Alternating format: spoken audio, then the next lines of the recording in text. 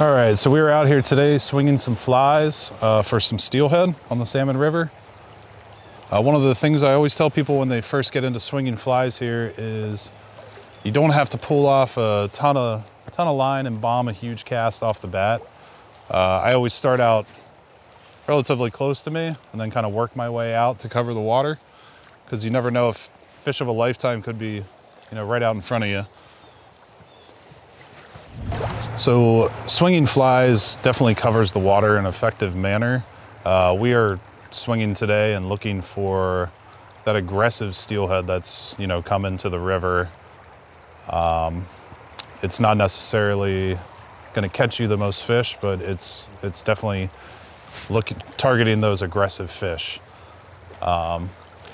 Fishing with eggs, under egg flies under an indicator, or conventional fishing with floats, it's definitely probably going to catch you more fish. My personal opinion is the take on a swung fly is super aggressive. The fish is going to be ripping line off your reel, sometimes even jumping before you even have a chance to set the hook. You don't even really need to set the hook on the fish a lot of the times. I just find it the most exciting way to fish for steelhead. So early fall is a great time to target these fish on the swing. King salmon and coho salmon are pretty much finished in this river. You might have a few hanging around the top end of the river, but the steelhead are kind of off of the eggs that they initially came in here for.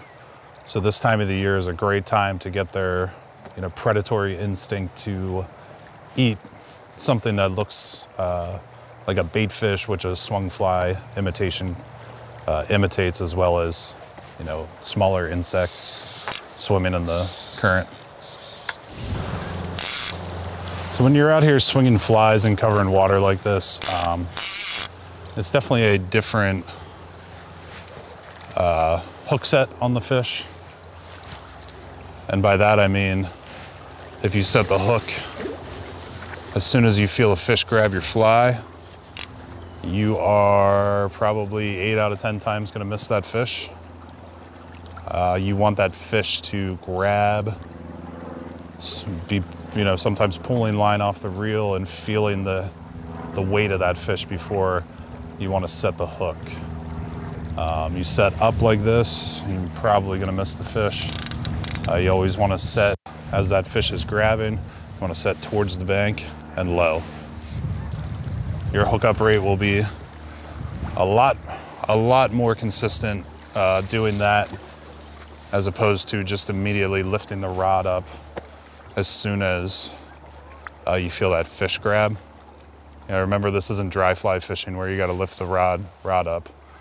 The natural instinct of that fish is to grab that fly, and then they're going to turn and go back to where they were, or turn and go a different way in the river. And that turn is 9 times out of 10 going to set that hook almost automatically into the corner of their mouth or top of their mouth, wherever they happen to grab the fly. So sometimes it is a little more difficult to find water to swing flies on busier rivers, like the Salmon River in particular. Some other rivers in the Great Lakes are pretty popular, get a good amount of congestion on the river. So sometimes you really gotta have that patient mindset. Sometimes you need to walk a little bit further to find a piece of water that you'll be able to swing flies. For the most part, we're down here on the DSR. Everybody's pretty sportsmanlike down here, and we'll give you plenty of room if you are swinging flies. There is a solid group of spey fishermen on the Salmon River and Great Lakes in particular that have adopted the two-handed approach in swinging flies to catch steelhead. It's been a wildly popular way of fishing out west in Pacific Northwest, Northern California, Oregon, Washington, BC, Alaska. The bigger rods allow you to cover more water If you're fishing, you know, the Salmon River is a good river to swing flies. If you're over fishing the Grand River, Toronto, that's a massive, massive river. So the two-handed approach, I mean, swinging flies is effective for not only steelhead, but you can do this for trout, you can do this for smallmouth bass, you can do it for stripers in the ocean. You can really refine your casting and technique and the style of fishing for multi-species, which will eventually translate into, you know, better steelhead fishing when you catch one of these tricky fish on the swing. Day 2, out here steelhead fishing today. Got a little more favorable weather. A little rain came in and bumped the water up, which is good. We're out here again fishing the 11-foot 4-inch 7-weight Sky switch rod. Fishing a marabou spey, swinging flies, and hopefully getting a steelhead to take.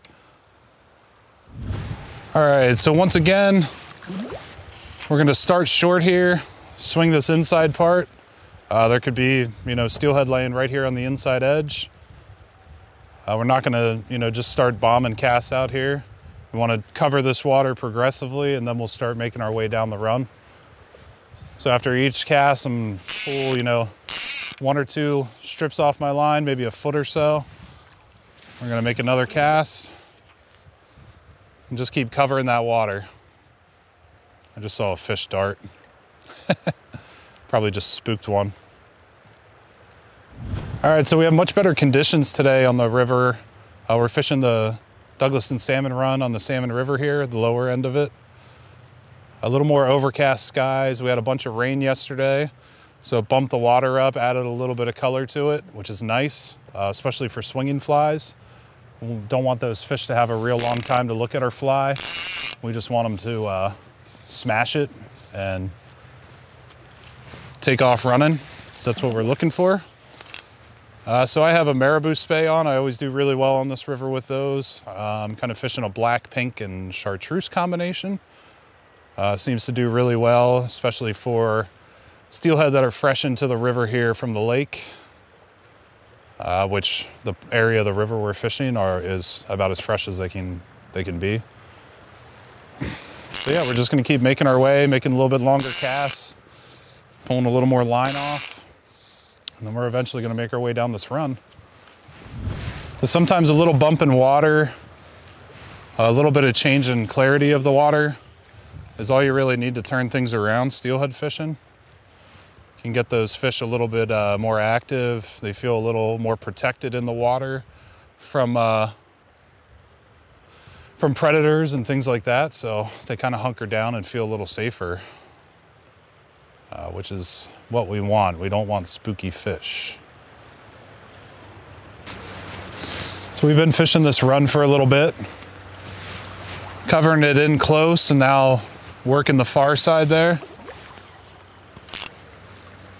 Starting off with a brighter fly today. I'm gonna swing through here, we'll give it a little rest, and if it doesn't work, then, you know, maybe change up colors. I like starting with flies that I have confidence in, and I have confidence in this fly. I've caught several fish on it before, especially towards the lower end of the river here. They seem to like the brighter colors. So another thing I like to do while fishing runs, you know, multiple times, besides changing flies, a lot of times I'll change the speed I'm swinging the fly. So I normally like to start off with a slower swing. I'll make a big mend into this, let that fly sink. It's gonna come to the depth I want it to with my sink tip, and then it'll start to swing through that pool there. Sometimes I like to change that up, and I'll actually, instead of mending to let it go down, I'll mend it down river to actually speed that fly up. Sometimes that will wake up, you know, kind of dormant fish. It'll agitate them, frankly, kind of piss them off. And that might wake up a fish to attack your fly. So this time here, I'm gonna make a mend downstream and just kind of swing this fly through really quickly. To make the same cast, I'm gonna mend that downstream, Now it's going to swing through really quickly. Sometimes it works, sometimes it doesn't. It's swinging flies for steelhead. The odds are not always in your favor. But when you do get a fish, it is 100% worth it.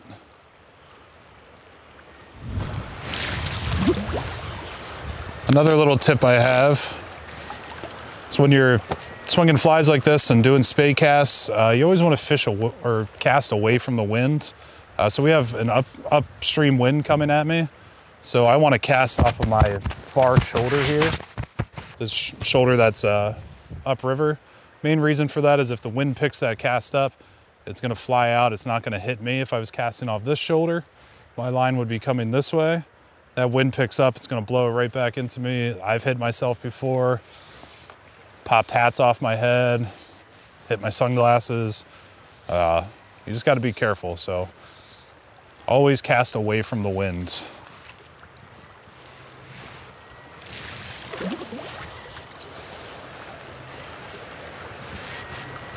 And always have a good bourbon or scotch with you. Sometimes you need to bless the river before you can get a fish.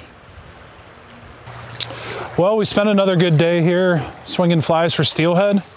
We were lucky enough to get one grab. Unfortunately, the fish came off, but that's steelheading. Hopefully the next time out, we'll get that fish we're looking for.